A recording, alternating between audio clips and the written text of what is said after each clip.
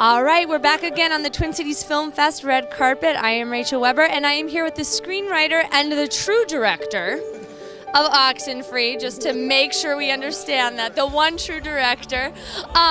Let's start out with an easy question. Why don't you give us a short synopsis of what this film is about? Sure, thank you.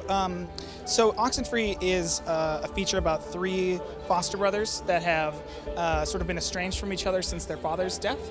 And the youngest of them brings them back together in sort of a reunion at their lake cabin. And through exploring their sort of childhood make-believe, they learn sort of how to continue forward now as adults. Okay. So, first of all, the concept intrigued me from the minute I saw it. So cool. I don't typically see a movie about three foster brothers instead of like blood family, right? So, you're the screenwriter.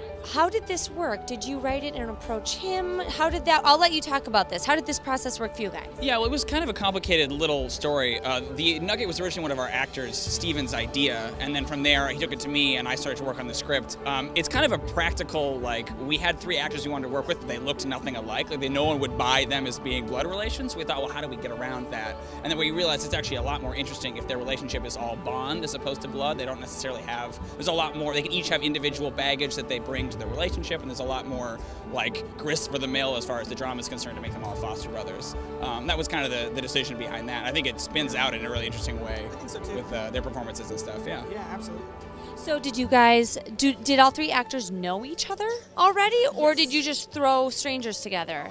Yeah, no, they knew all, they'd worked together in college. They were all best friends growing up and things like that, and so so Steven really wanted to do something with we wanted to play up the chemistry that's already there, right? Yeah, exactly. Yeah.